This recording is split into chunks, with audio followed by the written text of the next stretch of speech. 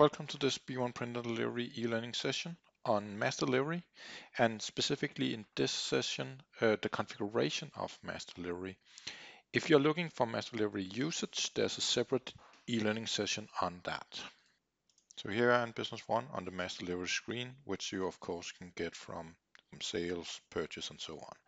And that's actually the first little thing in configuration. If you, for some reason, want to hide some of these areas using the form settings, and you end up with mass delivery in them anyway, you can actually go into the B1 Printer Delivery base configuration here and say where should mass delivery be shown under the different options. So if you are annoyed by it being there without you using that area, you can turn them off here. In the same manner, there is a few settings, not too much about this area, but we will take this screen by itself in another session. So mass delivery out of the box is very easy to use, and that is covered in the usage session. But let's talk about going in and configuring it.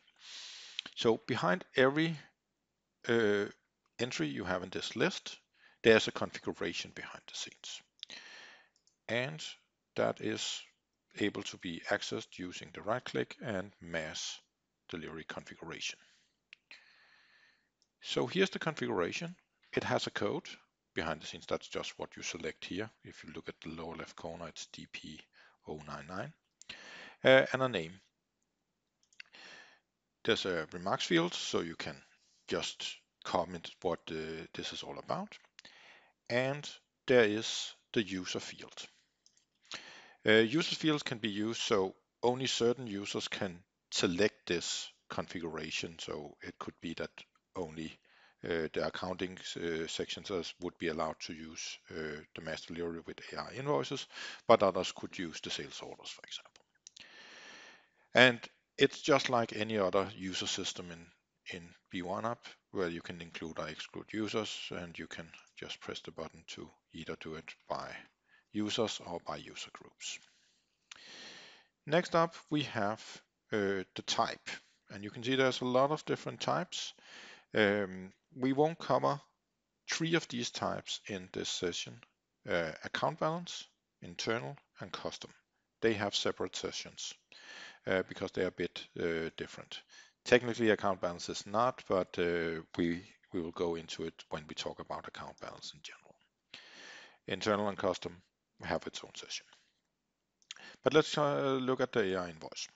So what it does here, it will tell you more or less what SQL it will run.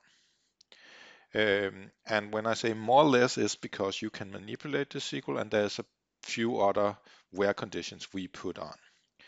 If you actually are interested in what the SQL is in final, the best way of doing that is to go into the delivery screen, and as a super user, right click and say copy SQL used to produce this view. If we take a notepad, we can actually see the SQL, and as I mentioned, it's sort of, so you can see it's the same select up here, but there's a where condition that takes care of the different fields and filters here. So that's the best way of figuring out if you have a mass delivery. It doesn't show what you expected.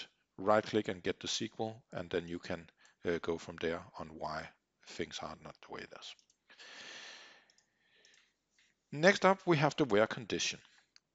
And this is where you can go in and customize things. So that could, for example, be that you have EDI-based customers where you actually never should send things.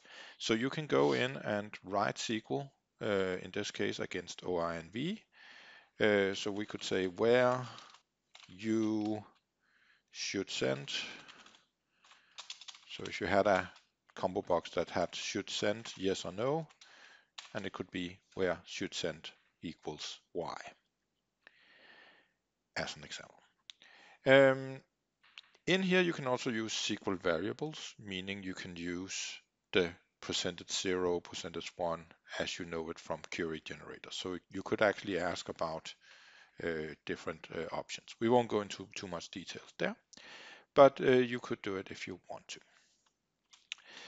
In the same manner, in additional columns can also manipulate the SQL, because if we run it here and we have a look, you can see there's the document number, posting date, due date, BP code, BP name, and the total.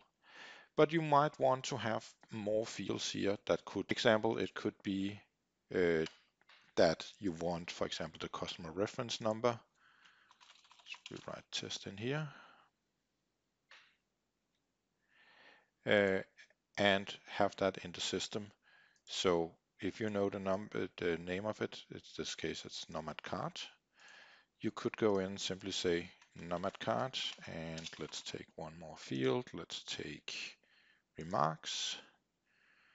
So let's take the remarks, which is called comments. We could simply add more in here. Please check out exactly how it is, because it's not a direct SQL language as such, but it is possible to do various things here. And you can go in and format them, because Nomad card is probably not what the customer would see it as, but ref number, for example, and remarks. And doing it like that, if we run this again, you will see that there is actually multiple columns that can help you along. Very good for user-defined fields, very good for specific fields that will help the user of this choose which columns there should be. You can also specify that no matter what, the SQL should max give some a certain number of things back. That is mostly done for SMTP servers that have limited how much you can send at the time. So for example, if I write 5 here and run, it will, no matter what, only give me 5 back at the time. Then run it, run again, and so on. 0 just means everything. You can also go in and order by condition, meaning you can go in and order by specific fields instead of just sorting here. It could be a default. So you'd simply write, let's say, remarks or comments, as it's called. And the values in here. Oh, I wrote it wrong. I need to write my own order by.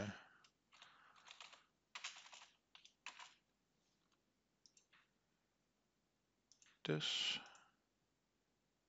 And we now have all the ones that didn't have a comment, and then all the ones that have a comment based on how the text is.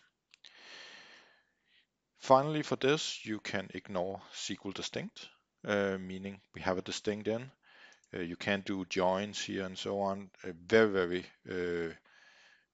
rare that you need to do it, but in more advanced cases, you might want to get rid of the SQL distinct. Then we have if it's active or not, and if it should be shown as an option in mass delivery. So if I turn this off and go to mass delivery again,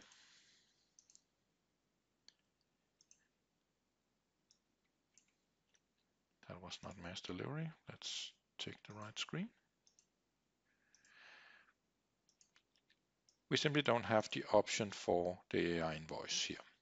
And why would we do this? This would be done if you have a special mass delivery configuration that you only want to use in the schedule window, but not the mass delivery window.